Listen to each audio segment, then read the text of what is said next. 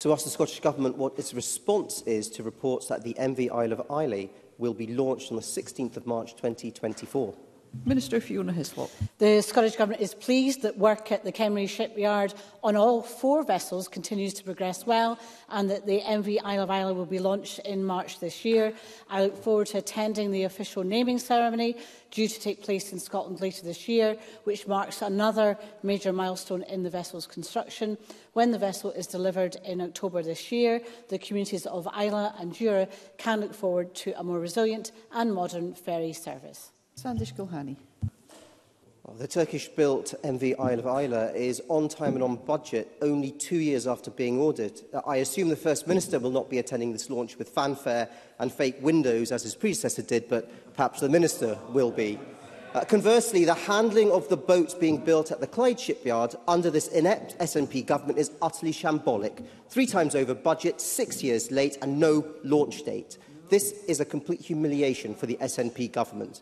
Given the latest saga at Drossen further letting down islanders, will the Cabinet Secretary now take this opportunity to apologise to islanders for this ferry fiasco who have been let down, ignored, taken for granted and provide a guarantee that incompetence of the SNP government's handling of the ferry fiasco will never be repeated? Minister.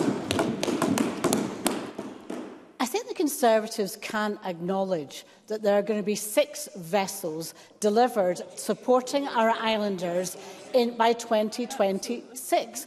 £2 billion worth of investment in our ferry service and support for our island communities. Yes, there have been challenges, but I, unlike Mr Gulhane, will not insult the work of the Ferguson shipyard and their workers, and the fact that they exist enables them to be working and completing these vessels. In terms of the issues facing islanders, I have spoken directly to them.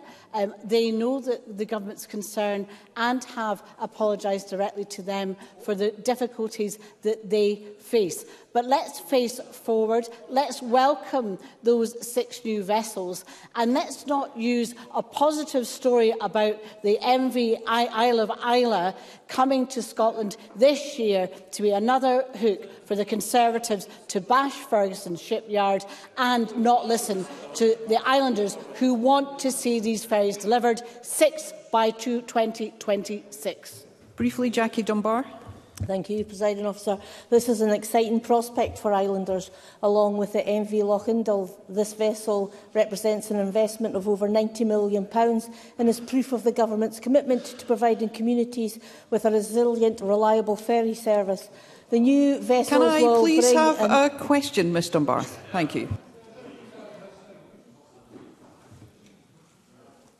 Could you please put your question, Ms Dunbar? Thank you, Presiding Officer. Sorry, I never quite heard you for the chundrin. So does the Minister share my view that while it's all very well to play politics, this news and progress in all vessels to improve services for our island communities is something we should all welcome? Minister. I agree. I think islanders don't want politics played. They want the vessels delivered.